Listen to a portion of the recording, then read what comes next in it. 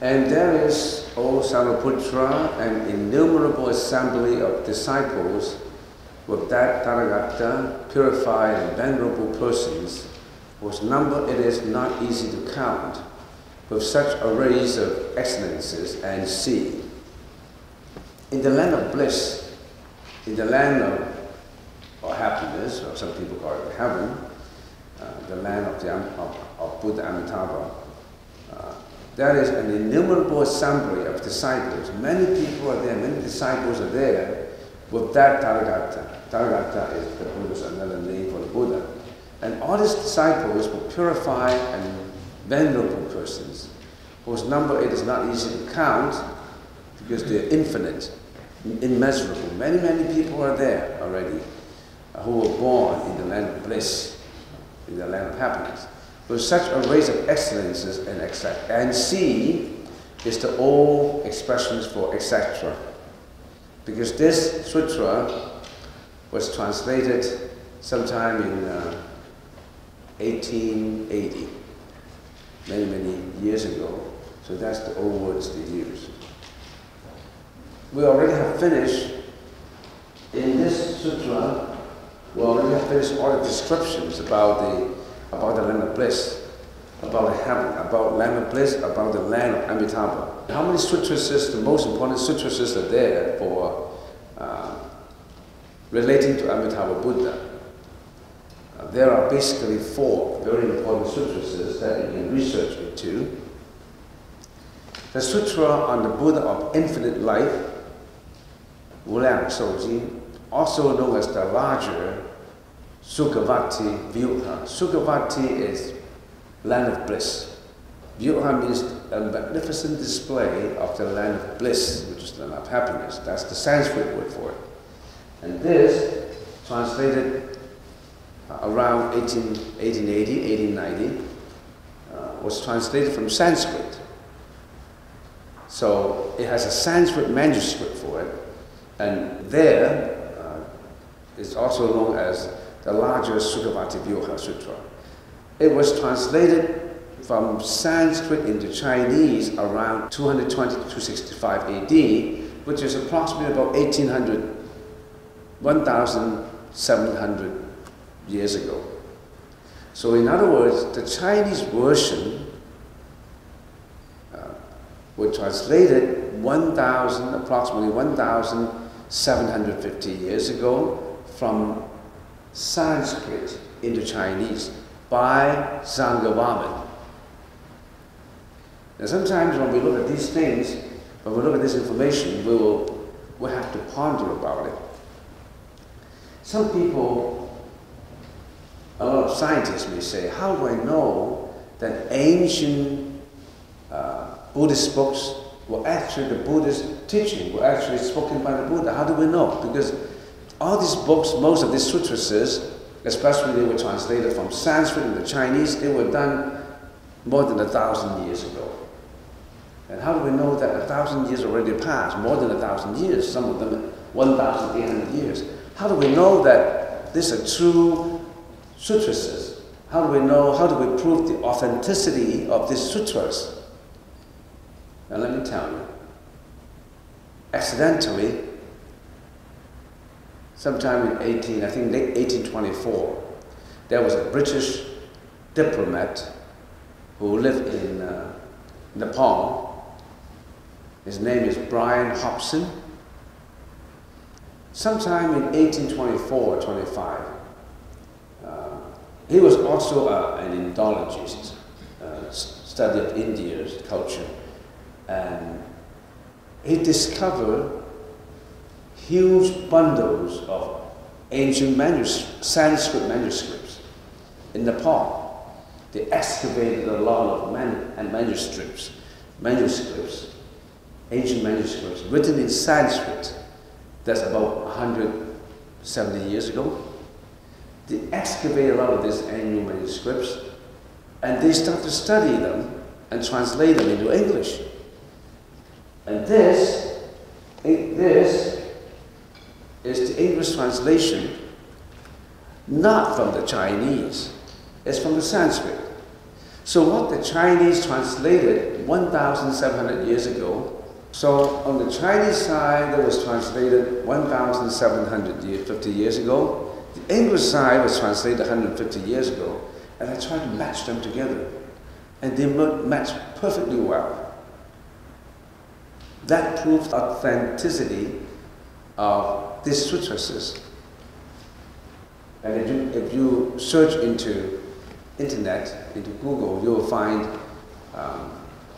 discovery of Sanskrit manuscripts in Nepal in 1825 to 24, and you have a lot of information about that. There's a lot of sutras in ancient Sanskrit manuscripts excavated from the earth in Nepal by a British diplomat, Brian Hobson. When the Buddha passed away 2,600 years ago, approximately, it is believed that there were two assemblies of people trying to organize the Buddha's teaching. One organized it in Pali, which is now the Theravada school, practiced in Burma, in Thailand, Theravada school.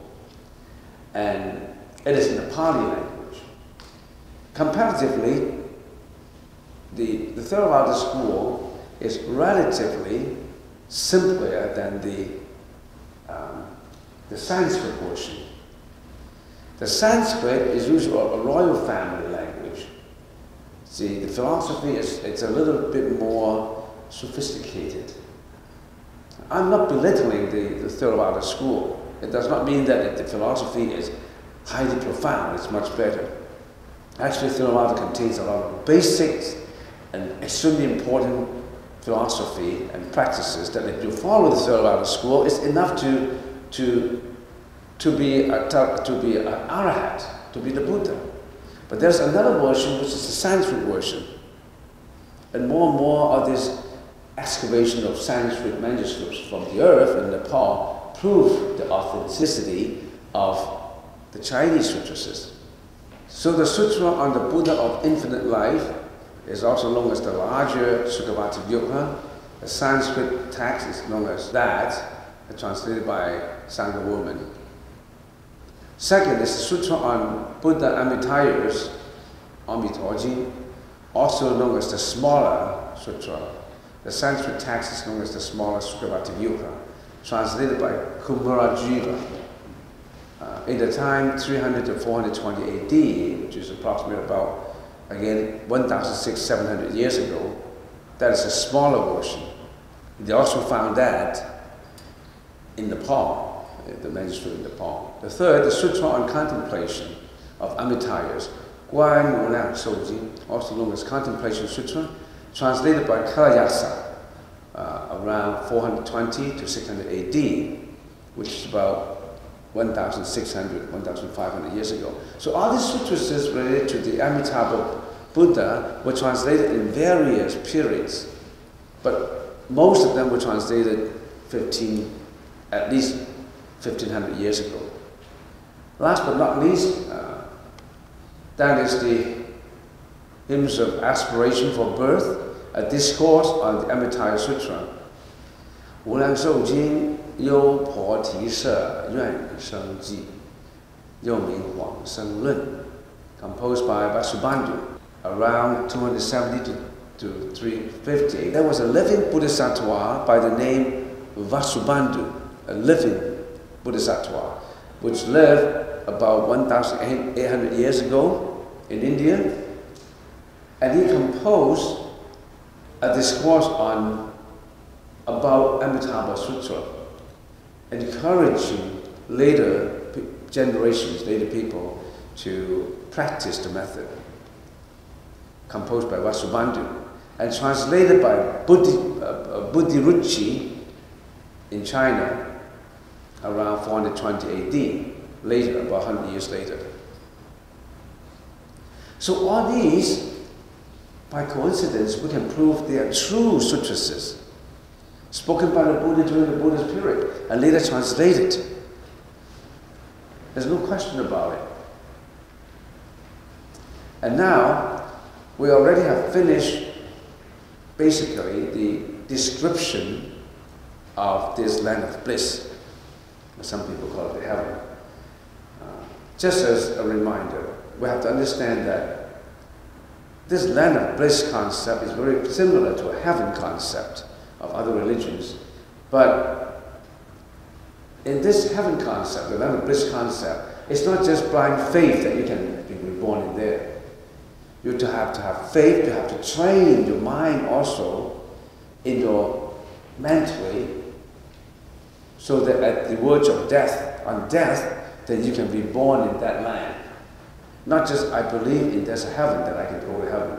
If you believe there's a heaven that I can go to, but you're committing all kinds of evil deeds, killing, lying, fabricating, sexual misconduct, all kinds of evil conduct, then you still can go to heaven?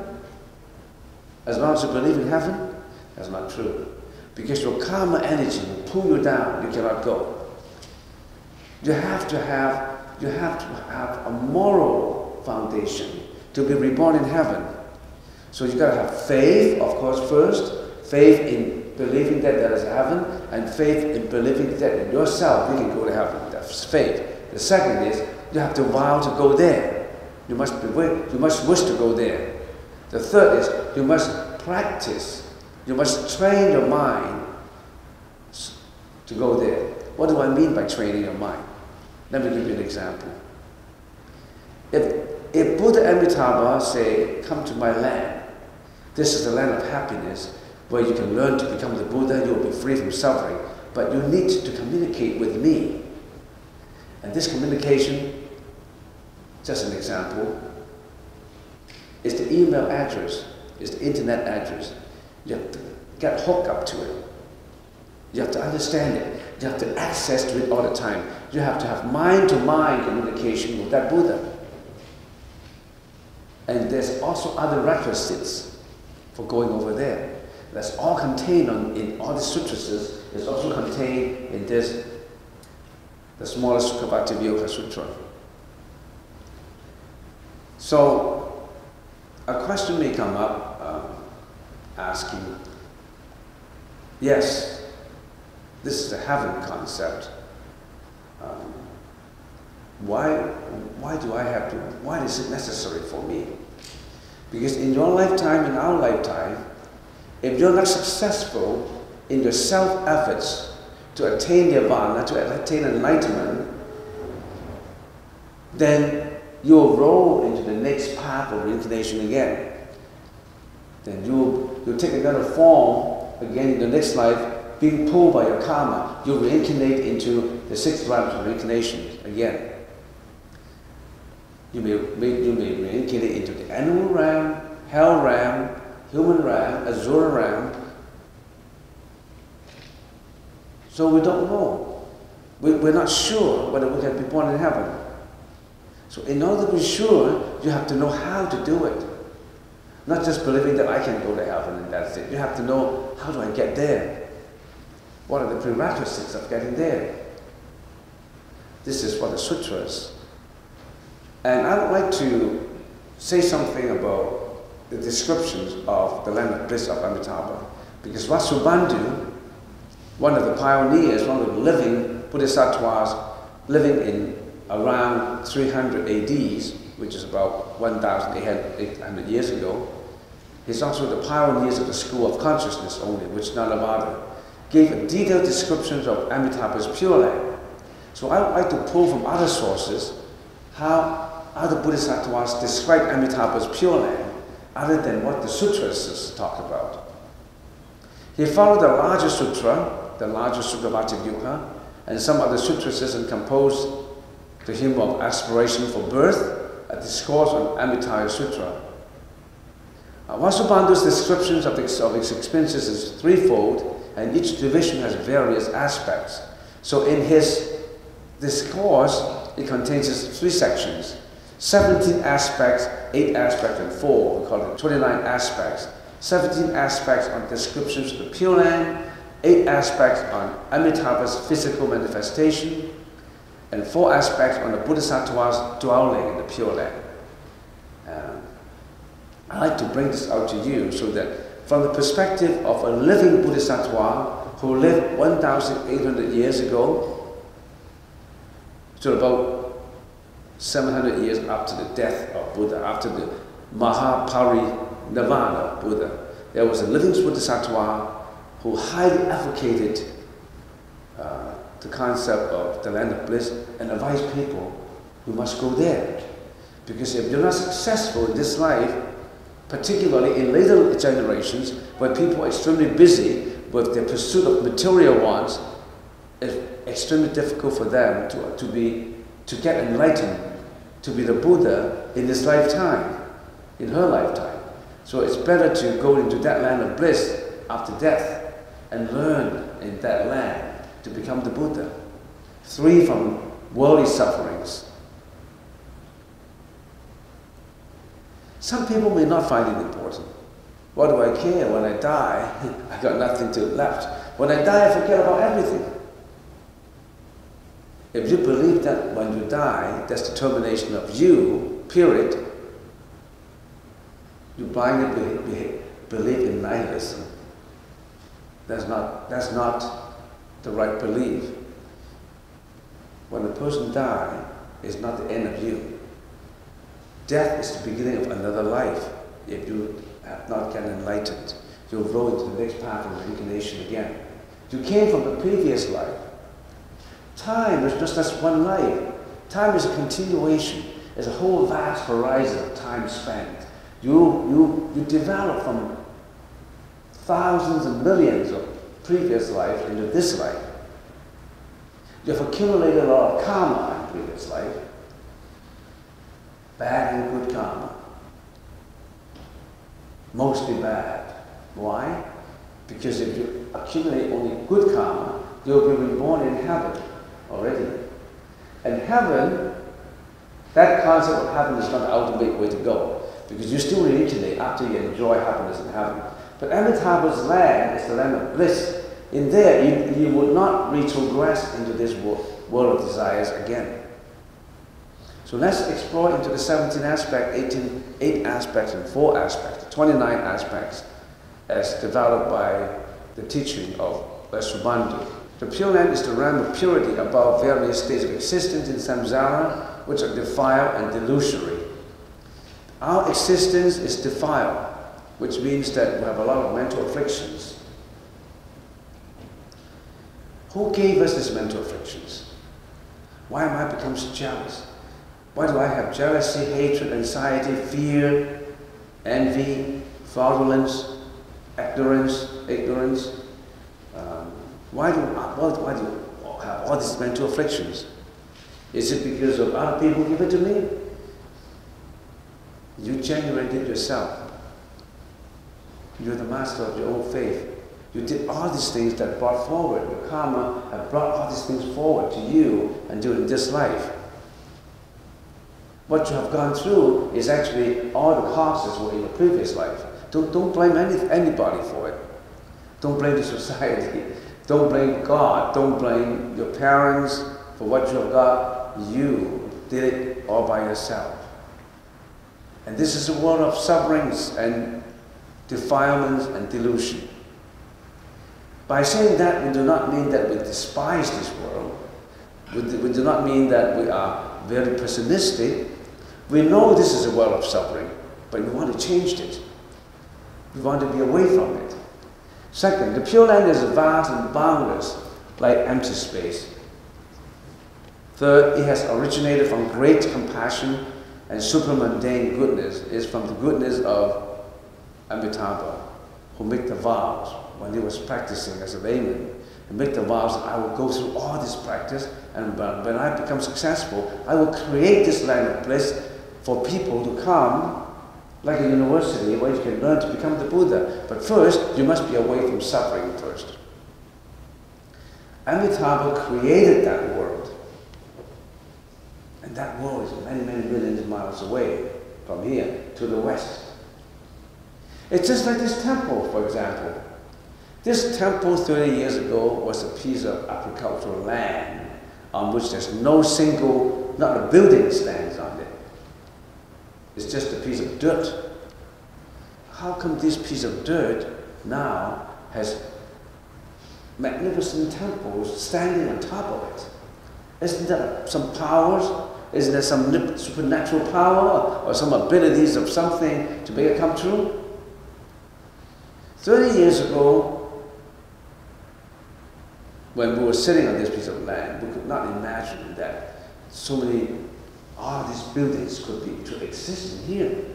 It's just like, how could you imagine that to the west, there's a paradise, there's a pure land, exists that accepts you into there, free from suffering.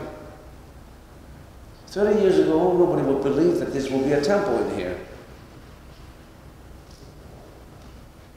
I have witness to this because I built it 30 years ago from a piece of dirt, nothing on it. We started from a thought. We wanted to build a temple in here. And that thought develops into a miracle. We started to collect money from all sources. And we've done it for 30 years. The first 10 years, one building. Another 5 years, another building. Another 5 years, another building. Plus all the interior decorations. When I came to think of it, how come we have achieved this? If I had to go back, I got scared of doing something like this. I've gone through a lot of sufferings from doing this. A lot of efforts have been applied to it. I've overcome a lot of hurdles. We, not I, we have overcome a lot of hurdles. We have overcome a lot of difficulties to achieve something like this. It's just like Amitabha Buddha had gone through a lot of hurdles to create that land of bliss, millions of miles away to the west. You may not believe it. Just as a person may not believe the erection of all these buildings 30 years ago sitting in this piece of dirt. But it came true. You understand what I mean? So let's carry on. It is suffused with pure light in the land of bliss. It is full of exquisite adornments. Its brilliant light illuminates the whole world. Jewel ornaments give delightful sensations to those who touch them. Jewel flowers fill the ponds. There are majestic towers and brilliant trees, and decorated nets hang in the sky. It's just like when you are reading these lines from there, you will think, why all this flowery language describing magnificence and excellences of the Pure Land? I couldn't imagine it. But then, 30 years ago, when we were sitting in here with a piece of bare land, we couldn't imagine that we have these statues in here. We couldn't imagine that we have this marble floor. We couldn't imagine that the ceiling is that high. We couldn't imagine not a single thing in here. Flowers and ornament groups fall from the sky. The Buddhist wisdom is like the sun. It dispels the darkness of the world. The sacred name which enlightens living beings is heard throughout the 10 quarters. Amitabha presides over and sustains the land. That means the professor, the leader, the leading professor is Amitabha. There's so many assistant professors and associate professors, so many tutors in there. It's like a university. In there, you'll be reborn in there after you died in here, and you'll be learning to become the Buddha in there. When you become the Buddha, you're the same as Amitabha. In other words, there's not always a professor and student relationship. There's not always a master and slavery or a master and a follower relationship. When you are in there as a student, but when you get complete enlightenment, you are the Buddha. Because that nature is in you. You are the same. We're all one. No discrimination. Bodhisattvas are born miraculously from the flowers of Amitabha's enlightenment. They always enjoy the Buddha Dharma and do all the meditation. They are free of afflictions and always enjoy happiness. The Pure Land is the realm of the Mahayana merit, and those born there are free of mental and physical handicaps and imperfections. All their aspirations are fulfilled. In other words, when we passed away, everybody has to pass away. There's no exception. If you passed away, instead of floating into the next life and death of reincarnation, next round, changing your body again into another body, don't change into reincarnation anymore. free from reincarnation. Because if you are reincarnation, you're always suffering. Birth is suffering, aging is suffering, sickness is suffering, death is suffering, suffering arising from death of beloved ones, suffering arising from living with hated ones, suffering arising from unending desires, suffering from all sorts of outer environments like earthquake, tsunami, hurricanes, starvation, wars, human wars, genocides, all kinds of suffering. You will be away from these sufferings if you're reborn in there. But you really have to train your mind so that at the verge of dying, you won't get confused. Because most people at the verge of dying, they get confused from painful suffering. If the mind is confused, you can't go there. So you have to have the training now. Do not wait until you die. As long as when I die, I chant Amitabha and I will be successful in there. It's not so. Because you have to train up your mind that you can go there when you die, when we die. Okay, I finished the 17 aspects. And next time I will continue. This concept of the land of bliss is an expedient practice, which means that other than practicing meditation, depending on your self-efforts, you have to rely on the Buddha's efforts too. It's a self and other reliance. It's both ways. Don't just rely on yourself. Rely on also the Buddha's ability. So if you really want to compare the Buddha's teaching to other teaching, the only similarity is in here. The land of bliss concept, or the heaven concept. You can go to the heaven. But that's only one of the many methods